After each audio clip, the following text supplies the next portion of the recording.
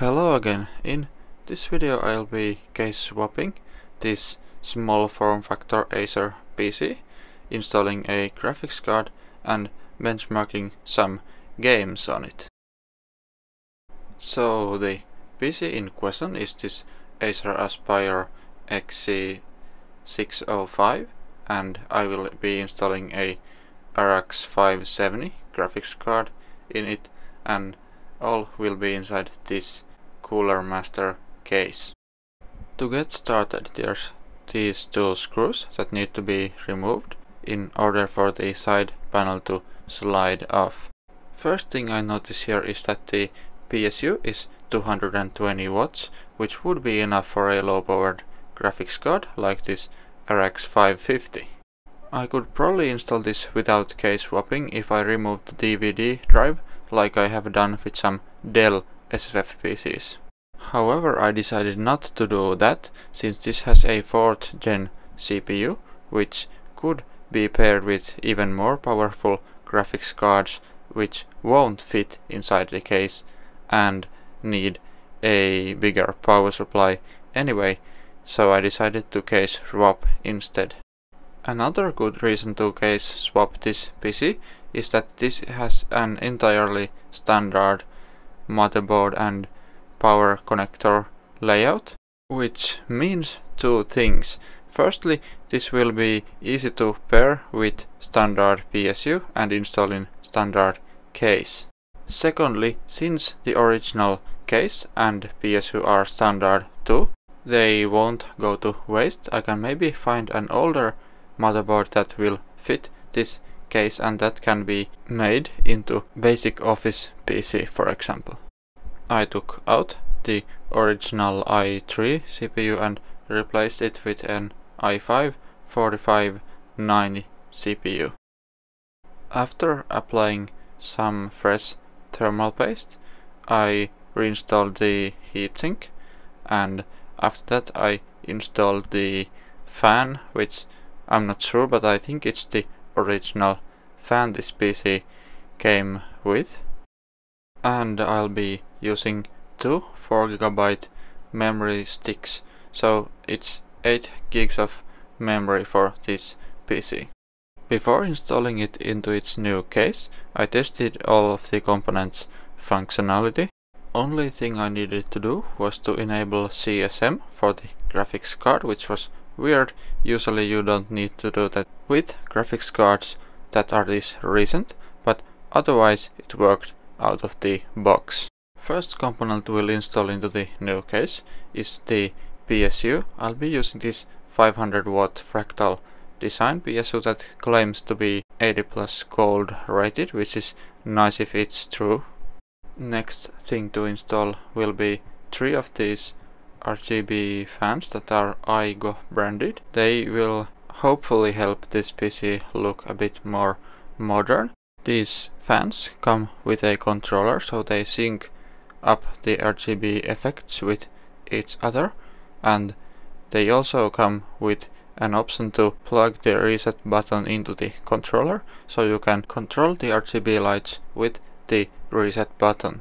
Next, installing both the I/O shield and the motherboard was simple because they are both standard components. One quirk of this motherboard is that the USB 3 front panel connector is located awkwardly and will block the GPU installation unless you use this special flexible extender cable, which I will link down in the description. Next, I plugged in the USB 2 and HD audio front panel connectors, which are entirely standard too. Next, I installed the RX570 and secured it down. Next thing, I connected all the cables, the SATA cables that go to the CD DVD drive, the SSD and the HDD, which I'll be installing, and all the power cables that go to the GPU, CPU power connector and motherboard 24-pin connector.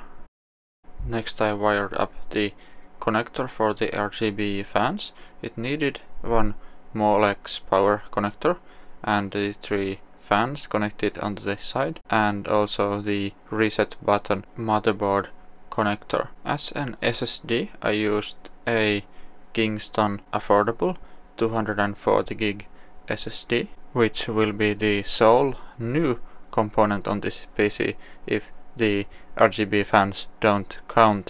Everything else will be used. I also installed a 500 GB HDD for additional storage, mainly for Steam library use.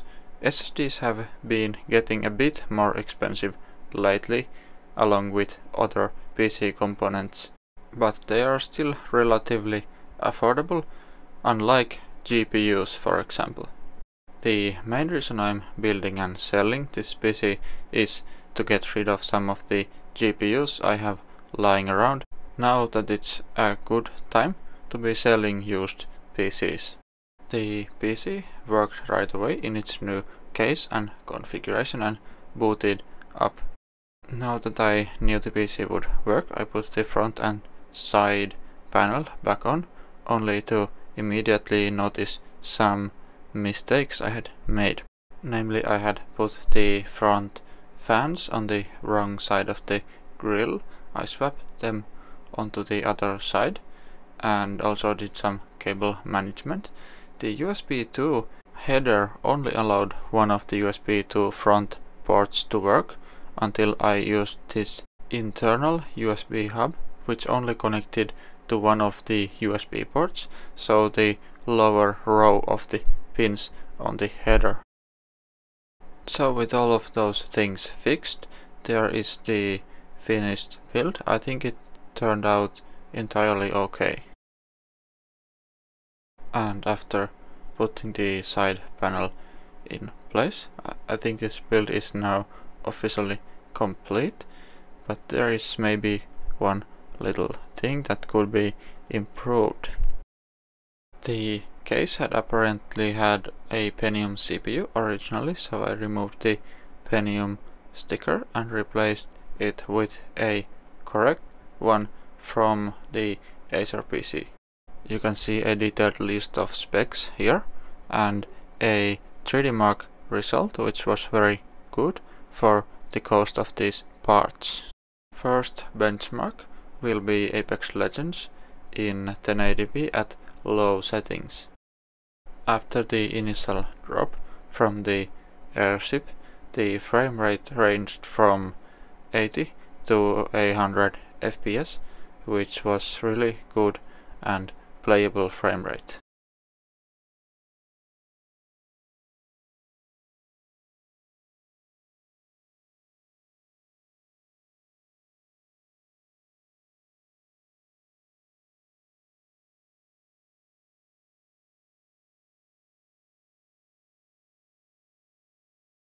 I noticed that the game apparently had some new AI enemies.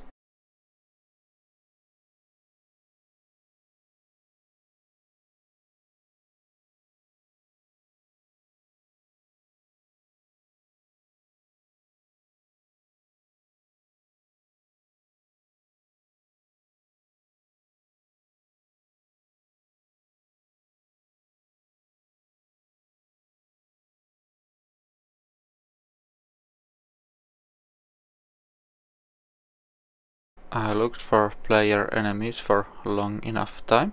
I found one, immediately died and didn't bother looking for more.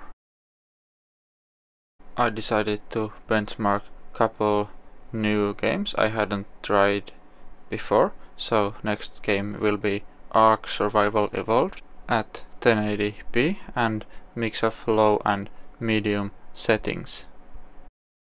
This game turned out to be surprisingly demanding, but it ran fine with these settings, staying above 60 FPS most of the time.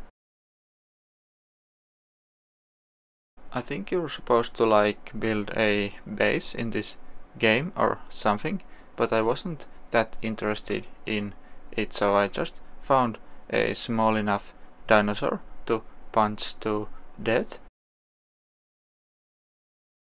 And next, another new game to benchmark, also another free game from the Epic Store, and also running a mix of low and medium settings on 1080p resolution. Control ran at the settings well and was mostly average 60 FPS probably. Warning, it has one Finnish voice actor, which was quite cringy.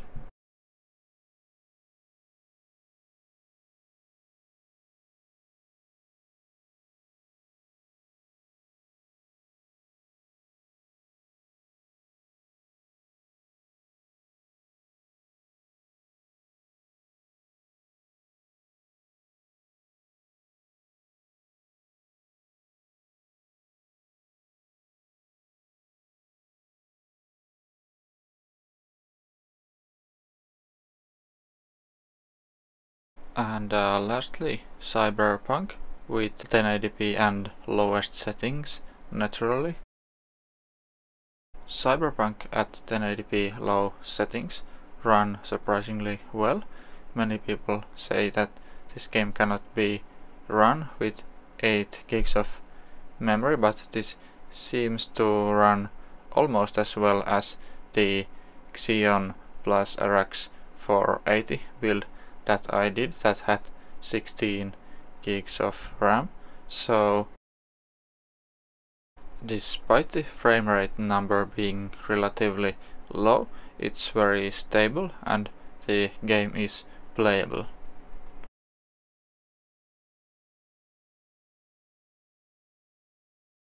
Slightly dropping the resolution does give a couple of FPS more, but the game looks much worse at this resolution. I would probably still play at 1080 with lower FPS. That is if the game doesn't get significantly more demanding at some point of the story. I didn't really play through the whole story.